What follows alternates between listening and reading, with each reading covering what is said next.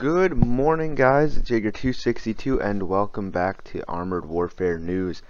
Now, I know I've been neglecting Armored Warfare for a very long time. I've kind of been throwing myself into the special events that the Wargaming company has been putting into both World of Warships and World of Tanks, and doing some modeling stuff here and there. I did not forget about Armored Warfare. There's been a lot of news since I stopped covering. One of the reasons I stopped covering it was because news started to trickle in very slowly. But now that it's been about 2 weeks, I have enough to talk about. And I will be making more videos in the future on this topic. Hopefully we will see the update very soon for the new season and the new battle path, Age of Rage. And I will be playing Armored Warfare again and doing some gameplay videos. Later today I'm trying out a new segment for my channel where I just go and play games and talk about whatever. And I will be uploading games that I play in both World of Tanks and Armored Warfare, including maybe some Battlefront 2 or World of Warships. And if that sounds like something interesting, please subscribe to the channel so you can get a notification when I upload that later tonight. All that out of the way, however, the thing I wanted to talk about today was this beast right in front of you, the M-50 Ontos. Now, as you remember, way back when I was talking about top 5 favorite vehicles you want to see implemented in the game, and I asked you guys to give me those lists, one of the vehicles on my list was this, the M-50 Ontos. And it says somewhere that it was one of the most community requested vehicles in the game, right here. And for good reason. This is a very small vehicle. For anybody that doesn't know, I encourage you to read this article, but I'll break down the major parts you need to know. It is a light support vehicle with a crew of 2 that uses 6 recoilless guns, which you see they're recoilless rifles, and it was intended to be a light support anti-tank weapon. And so when you go through this article, it'll start here. It'll tell you why it was developed. It started in World War II with the airborne needing more firepower to help deal damage to German vehicles. That's actually where the recoilless rifles kind of start, because you can mount them on Jeeps or other vehicles. This here explains how the recoilless rifles work, Jeeps, tripods, that kind of thing, and how they're going to work in the game. Anybody that doesn't know, this was an airborne project developed through the 1950s. By the time we had invaded Vietnam, it went to the Marine Corps as an infantry fire support weapon instead of a tank destroyer. However, in Armored Warfare, I believe it will be a tank destroyer. I can't remember what they'll tell you at the bottom of the article. Now, how recoilless guns work. They call them lobbers, explaining that they can't use kinetic energy shells such as APF. Armor-piercing, fin-discarding sabot rounds, armor-piercing rounds of any kind.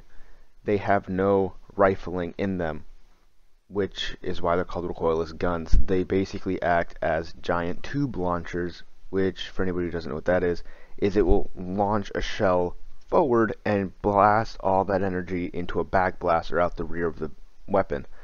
So no rifling, no recoil, but that also means shells are going to be less accurate and far slower. Now they talk about what the 105mm recoilless rifle was like, what they're used for, how they were used on the M10 tank destroyer, blah blah blah. Or not used on the M10 tank destroyer, my mistake. That one used a rifle gun, but same caliber. And essentially it's just a little bit into different rounds it'll use. We're going to get heat rounds for this vehicle and high explosive, but for anybody who's really confused by the recoilless gun aspect of this tank destroyer, read the article. But remember, if you've played the M113 ACAV, the tier 3 tank destroyer, or the OT-64, the tier 3 Czech AFV, you've played the 2 vehicles besides this one that have recoilless rifles in the game, which are around the same tier. This will be a tier 4 though, so you know how it operates. Those vehicles do fire very slow shells, but they reload rather quickly. They're accurate at sort of close range to mid-range, and they do just fine in my opinion. I love using the ACAV and I love using the OT-64. However, going into the history of how this vehicle protected U.S. Marine Corps forces in Way City and how it was actually used, we'll explain, and I'm not going to give you that, but it was deployed during the Way City operation in 1969. They were only used for 1 year of combat and later discarded, and it was during the operations in Way City, which is one of the bloodiest battles of the Vietnam War. For any of my viewers who don't get the Vietnam War history drilled into them because they didn't grow up here in the States, that was one of the worst battles of the entire conflict on both sides. Massive civilian casualties, massive North Vietnamese casualties, and American Marine casualties. It was after the actions in Way City, actually, that the Marines decided to pull out of Vietnam. Now, they did, I believe, re-enter the conflict at a later date, but that was almost it for them. And that's kind of when the Ontos career ends, because as you remember, it's a Marine Corps vehicle. They left some with the Army who couldn't use them, and that was it. And it was used primarily as an anti-infantry fire support vehicle, basically to take out houses, bunkers, that kind of thing, to aid the Marines in taking Way City. And because of that, as you can see by the images here, its armor is very thin. It's a very fast vehicle in the game. It was a very fast vehicle in real life, but the armor is thin. It's susceptible to mines and even small caliber firearms. For example, the only cannons in the game that are small are 20 millimeters, and that's going to rip through anything anyway, so just don't get hit in it. They go into a lengthy explanation of its capabilities against mines, why it went the way it did, why it didn't survive long in combat, all these things that kind of scare people, like, oh, maybe it's not going to be so good. And before I give you all the statistics, note this huge thing that they don't put on their other ones, but they're starting to. All this could change. It's a work in progress, so they might make these things different. But right now, it's a very impressive Tier 4 tank destroyer, in my opinion. But they want you to use it as an ambush vehicle, obviously. Now, the easiest way I can break this down is take the M13 ACAV, how that vehicle operates and fires. Oh, also, I should have mentioned way before, these are transfixed to the hull, so you'll have to turn your vehicle. This will be a lot like using the Typhon 2 or the Weasel, and that's what I was going for next. Take the gun characteristics of the M113 and employ the same tactics you use with the Tier 5 Weasel, and you'll be fine. This vehicle is almost the same size as the Weasel. It is just as fast, with 60 kilometers an hour as its top speed, and it will be able to traverse terrain easily, hide. You'll get a massive penalty when you fire your guns, but as long as you just stay in the back and ambush opponents, you'll be okay. It'll be fine. Now there's some cool things here that you already see that I wanted to talk about when this vehicle is actually implemented. And that is, for example, the single barrel 1 round per second for 6 seconds. So if you want to get more accuracy, you can just do 1 at a time, or salvo, which you'll be firing 3 at once, which is basically going to be a shotgun effect. So if you're in a tight situation, all 6 of your barrels are loaded, you get spotted by a tank, you can fire all 6 rounds inside of 2 seconds, which will essentially kill any vehicle you see at Tier 4.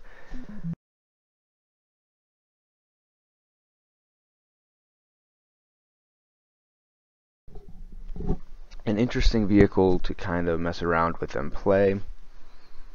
The vehicle will fire 450mm penetration heat rounds, 460 points of damage. The vehicle will be able to deal 2700 damage for each salvo.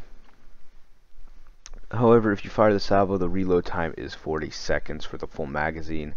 Obviously, low accuracy on the move, and limited traverse, which is 40 degrees each side, which is way less than the Weasel, but kind of the same thing. How it doesn't have 360, it'll be like this. So not a fix to the hull, like I said. I was wrong. 60 kilometers an hour. Camo factor gets a huge penalty when you fire. But all in all, I think it'll be an interesting vehicle. Now here's where I want to get into the other news. This vehicle will be part of the Age of Rage Battlepath Premium, one of the premium vehicles you grind for. However, we already know we're getting the Yugoslavian APC in the same battle path, and so I don't know if that means that you only have the option to unlock one or the other, which would be really unfortunate, or if you can unlock both. I don't know how that works. but again, everything is subject to change. Now, aside from Age of Rage, we do know that there will be not only missions for that battle path, but there will also be new season content in regards to new vehicles, new maps, new missions, and new story. And I'm going to briefly cover that news here. Really, this whole thing was just about the M-50 Ontos, but if you want to stick around for this, I think it'll only be about a minute or so more. If not, the video's over. But it's going to be, for anybody who cares, Moscow Calling. It's going to take place right after the Sebastian Grimm storyline in Moscow. The new garage will be the main boulevard in Moscow. Moscow will be added as a new PvP map. And so it's going to be, they have a thing of the map, and I might do a separate video on it if you want me to. It'll be a new PvP map, and Moscow will be added into, obviously, the campaign, the new campaign for that season.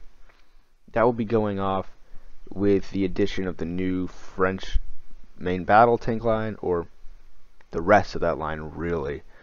And then a few other new progression vehicles and new crate vehicles, like the Polish 2000, that vehicle, the W2000. New crate vehicles, new missions for those crate vehicles, and new missions for the Moscow crates outside of the battle path. What other vehicles and stuff will be coming with that, I'm not entirely sure, and that's always subject to change. But these vehicles here, the Yugoslavian Tier 4 and this American Tier 4 tank destroyer, will be part of the battle path. And as you know, there will not be missions to unlock vehicles anymore. You'll actually unlock them via battle path progression, which obviously means more battle coins, and probably you'll have to buy more battle coins to do so. So we'll see how that goes. We'll see if it's easier or harder. And I have no idea when this update's going to drop. I predicted it was going to drop a couple weeks ago, and they did drop update 0.29, but it's not this one. It was like a patch. So I don't know. I don't know when. I'll try to cover more news, and again, I'll be doing more Armored Warfare stuff in the Playday games I'm going to do in the video after this. So stay tuned for that. If you like the video, please give it a thumbs up. If you like the Ontos, please comment in the section below. This is actually a very exciting piece of news for me. I love this vehicle. So let me know what you think about it in the comment section below. And as always, thank you so much for watching, and I will see you next time.